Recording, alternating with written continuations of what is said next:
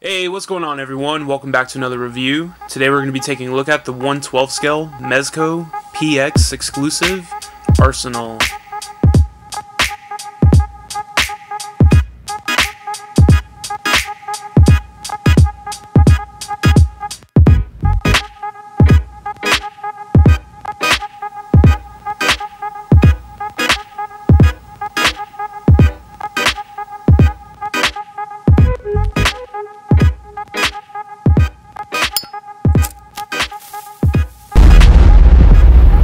That's crispy.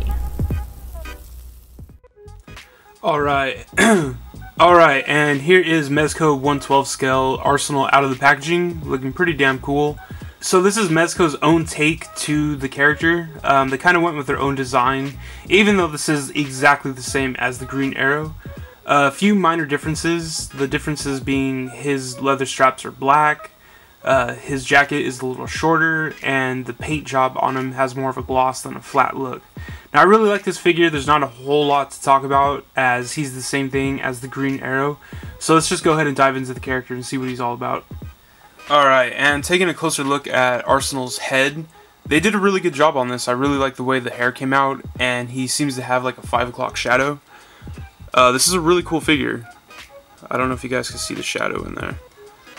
But he also looks a lot older. He looks to be in his late 20s, early 30s. So it's not the traditional young Justice Roy or anything like that. But I really like the rotation on this. You know, it looks authentic. He's looking everywhere.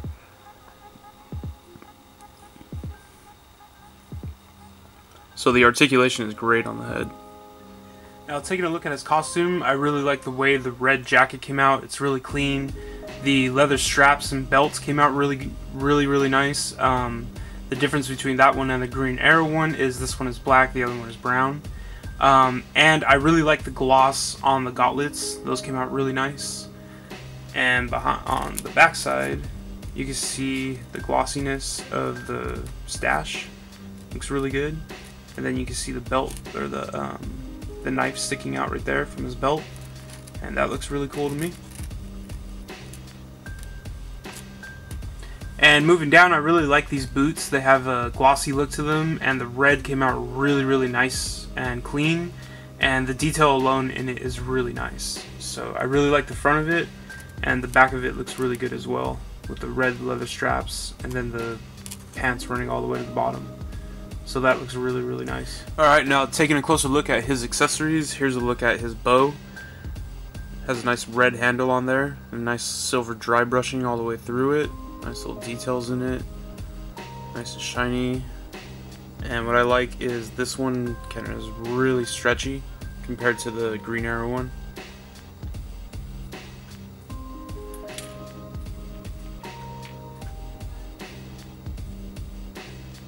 Next up, here's his left and right releasing hands. Really nice armor on the back of him.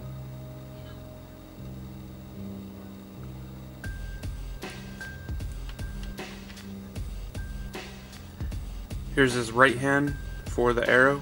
You can fit it in perfectly in between his fingers. Right there. Look at the armor.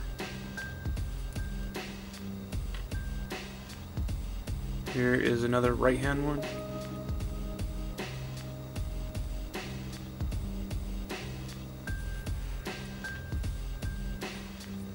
Here is a look at his dagger. There's the handle there. And the silver knife. Looks really good. And he has his closed fist on, and then he also comes with this one. Not too sure what this hand's for, so I guess holding the arrow. We got a bunch of arrow hands. And then we have the open hand for the arrow to hold the bow. And again, the nice armor. And here's a look at Arsenal's arrows. Here's his grappling one with the red detail at the end. Looks really nice. And the little slot for the bow to fit in right there. Here is the grenade one, I guess you'd call this one. gas grenade, whatever, it would explode. Again, the hole there, and the really nice red arrow at the end. Here is, I don't know what you would call this one either. Grappling releaser, explosion, tracker, I don't know. Trick shot. And here is the regular one with a very sharp end. And here is his triple arrow. All connected. And fits really good in that open hand. And this is the bunched up one that goes in the back of his pouch that has 6 arrows in it. Looks pretty cool. Fits perfectly in the back.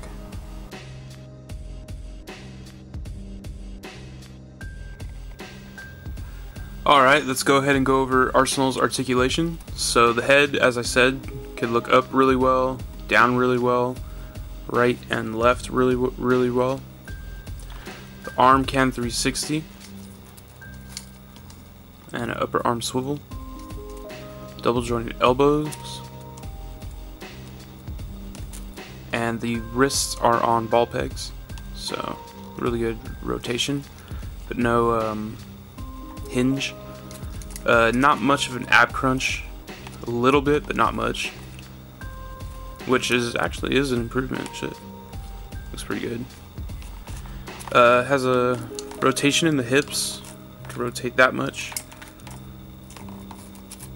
Legs can kick out this much.